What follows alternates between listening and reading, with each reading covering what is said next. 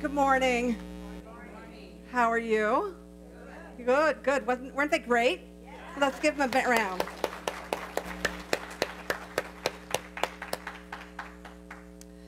So happy Easter, everyone. For those of you who might be new here, usually we get the CEOs. No, sorry. That's Christmas and Easter only, folks. No. I know that many of you watch from home, and it's so great that you came in for our Easter celebration. We're really going to have a wonderful morning for you. We've got some ritual plans. But first I want to share a little bit. My name is Reverend Reid, if I didn't say that, and I am the senior minister here. And what I like to think of Easter, not of as Easter Day, but Immortality Day. Immortality Day. It's the day that we recognize the resurrection. And for many people around the world, they think of the resurrection as an opportunity for the one and only Son of God that gave his life for our sins. But I'm here to remind you as religious scientists that we don't believe in sin. And you are not sinful. And in fact, you are already eternal. You did not need somebody to die on a cross for you to have eternal life. And so we're going to look at that a little bit today. I was looking and doing a little research, and I found that despite the fact that about 60% of Americans identify as Christian, 80% celebrate Easter. That's interesting, isn't it? I think it's, can be somewhat of a cultural holiday for many. It can be an opportunity for families to get together. It can be an opportunity to I don't know, feed children lots of sugar and candy first thing in the morning. I loved Easter when my kids were growing up. We didn't really go to church, but of course we had the proverbial Easter basket, and at some point I decided I was going to put healthy food in the basket. It did not go over well. It did not go over well. You know, that candy, it goes a long way on Easter Sunday. Sugar, I think it's a religion in itself in this country. You know, as I looked at the traditional practice of Easter, and what I want to share with you is that before Jesus and the story of his life happened at the beginning of the second century. There was a holiday and a festival that was celebrated by pagans. They celebrated the spring equinox, and they celebrated with quite a lot of pageantry, the renewal of life all around them, and they worshipped the goddess Astera.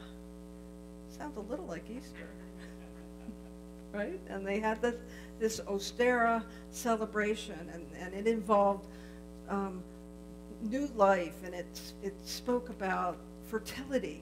And so they used eggs and rabbits, little baby bunnies, to represent the renewal of life and the newness and the returning of life in the springtime in the northern hemisphere. And so, you know, I think that much of our Easter really does come from those nature religious practices that have been around way longer than Christianity. And so we have bunnies, and we have our own bunny on the stage this morning with Reverend Judy. Thank you for sharing your ears with us.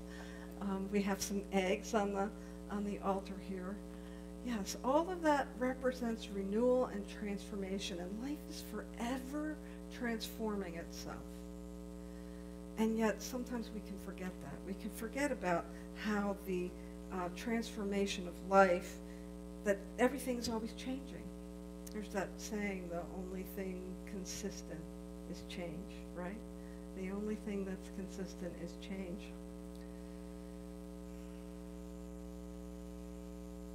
And as I looked at Easter and its origins, I found out a little fact that in the very early days of Christianity, when they were adopting Easter, that the Christians celebrated Easter at the same time that Passover was celebrated. And in fact, those two holidays, despite the fact that they don't always fall on the same day, sometimes they do, I think they did last year, there's a lot of commonality between those two holidays and the recognition of freedom. So in the Easter ritual and celebration, we're recognizing the freedom of life, this eternal life that is promised to us conditionally. If we do certain things, we'll be accepted into heaven in the afterlife. And then in the Passover celebration, they're celebrating the freedom from slavery. And it's almost as if Christianity adopted this Easter holiday to say that this life that we live is slavery and that we will be free from it one day. I don't subscribe to that. I do not subscribe to that. And I don't subscribe that there is some anthropomorphic God that has had this grand design that he was going to have his one and only son come to the planet, be tortured, only have 3 years to preach a beautiful message of love and compassion, only to be crucified and tortured so that he could be born again. I think it went something like this. There was a man who was mystical, and he was so connected to God that he preached this beautiful message of love and compassion, and he knew that he was immortal. He knew that life was eternal, but nobody else could accept that. So they freaked out. They killed him, and he rose above it to show us that life is eternal, to remind us that life is eternal. I think that's how it went down. I think sometimes the ways that some of the, I'll call them traditional religions, look at some of the spiritual truths, sometimes it's easier to accept a version where we don't have to take a lot of responsibility, where we don't have to own our power. And so this Easter, as we look at the idea of resurrection, it's really transformation. I was fortunate enough to run across a wonderful message that our founder, Ernest Holmes, gave in 1951. The message was entitled, "You Are Immortal," and I'm going to share a couple of pieces of that with you this morning. So Ernest said, "As wonderful as were the words and works of Jesus, the miracles of love and compassion which he performed, his whole mission, which was to stand to the world for all time and to all people, the climax of which was to prove that the spirit of man is indestructible, immortal, and eternal. Jesus plainly taught that the kingdom of God is at hand here and now." He goes on to say, he also taught that who and what we really are, the spirit incarnated within us, is some part of God and will live forever. His teaching would have been incomplete unless this were true. It would merely have been a wonderful code of ethics or morality, a high example of what every human being ought to be. But there was so much more to it than this. It was the final triumph of the Spirit which he demonstrated, the complete emancipation of man from limitations of the flesh. It is the triumph of spirit that we celebrate today. Whew. are so much more than flesh and bone. We're so much more than this corporal material reality that we experience day to day. And on a day like today, on Easter, it's our opportunity to remember that, to remember who we are, to remember who we came here to be, to know that this experience it's heavenly and it's wonderful and it's temporary. And that you were free and existed before you were born, and you will be free and exist after you die, and you are free today. And we remind you of that. We remind you of that through classes. We remind you of that through the services that we do on Sunday. We remind you of that in our friendship circles. We remind you of that through our literature and our practices, that you are an immortal and eternal being, and that there is a part of you that has never been harmed, will never be hurt, and can never be destroyed.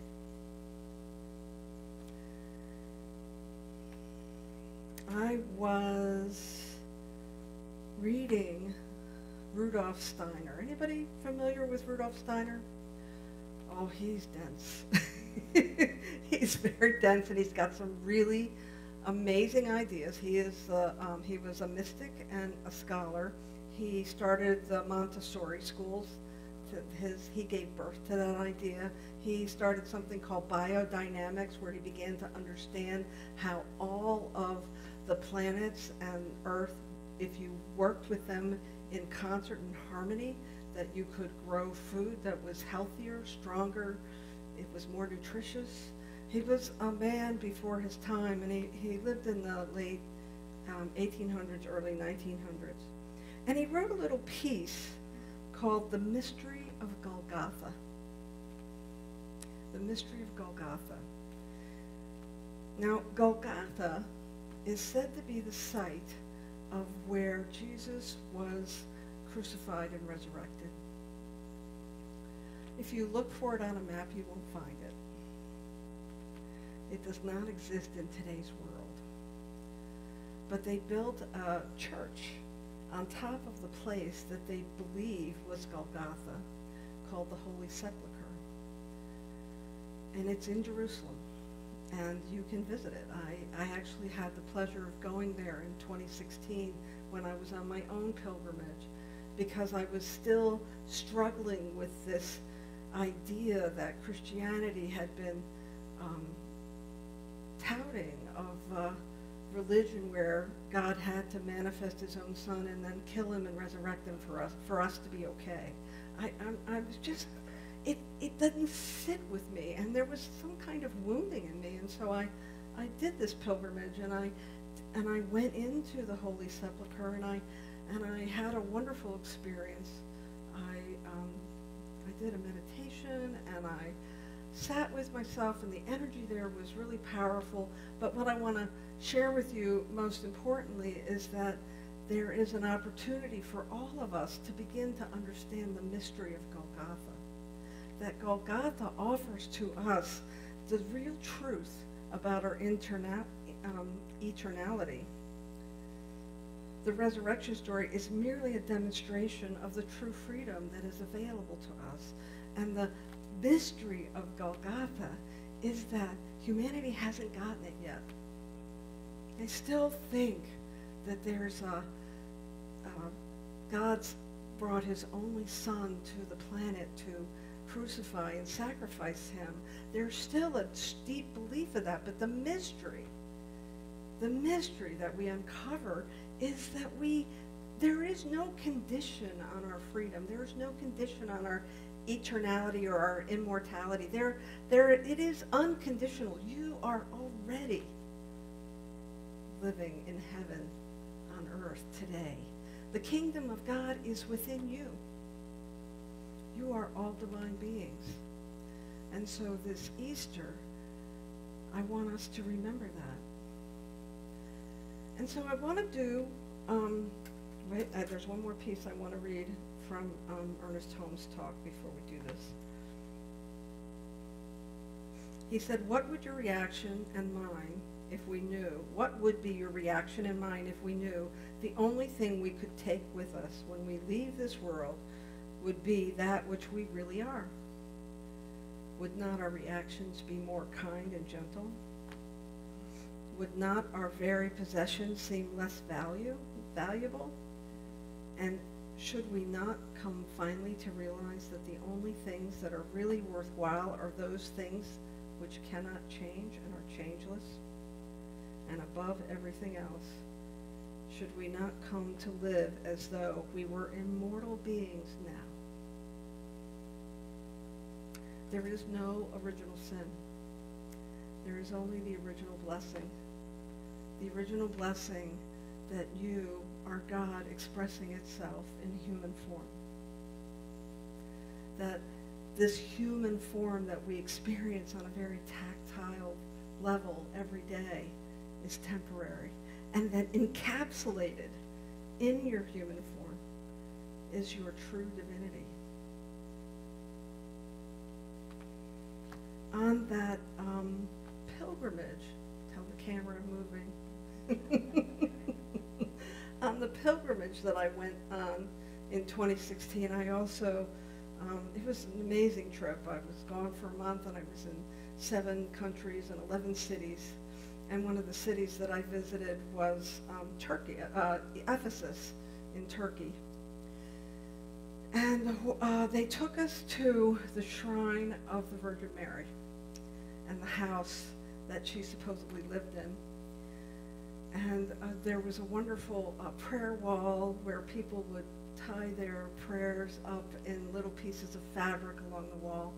And they would, and then there was a fountain. And while I was there, I had a water bottle, so I scooped up a bunch of that holy water from the shrine that had been prayed on over and over again for God knows how many, hundreds of years. And I brought it back with me. And so today we're going to do a ritual. And the ritual is going to involve an anointing and a blessing. Now, an anointing, traditionally, is when someone recognizes the sacred and the divinity in someone else. And so our members of our ecclesiastical team in a minute will come up, and you will be invited to come forward to have an anointing, to have someone remember for you, and to claim for you your divinity and to bless you with this water that has been prayed over not only in Turkey, but prayed over for the last 8 years since I brought it home. And I'm happy to share it with you. And for those of you that are at home, I'm going to invite you to simply put your hand on your heart and to accept your blessing and to accept an anointment of your divinity, that you are divine, that there is no part of you that is not divine, and that you are blessed. And so I'd like to invite our ecclesiastical team members to come up. We have some water on the altar.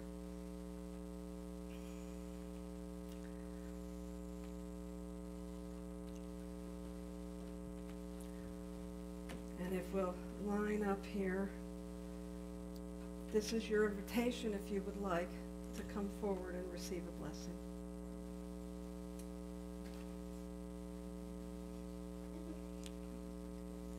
Well, what you did? All right. Oh, blessed one, you are divine. You have never not been divine. Walk in peace.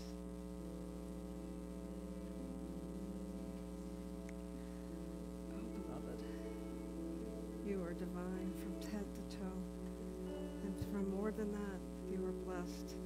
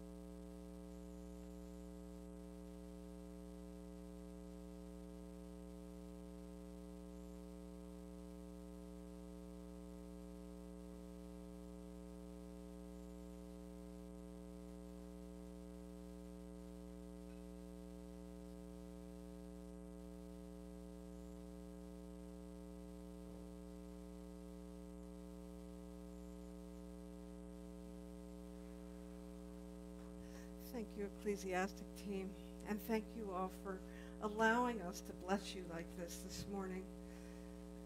I have a little reading from Rumi to end with, to take this home with you. It's called Don't Go Back to Sleep. The breeze at dawn has secrets to tell you. Don't go back to sleep. You must ask for what you really want. Don't go back to sleep. People are going back and forth across the door sill where the two worlds touch. Don't go back to sleep. The door is round.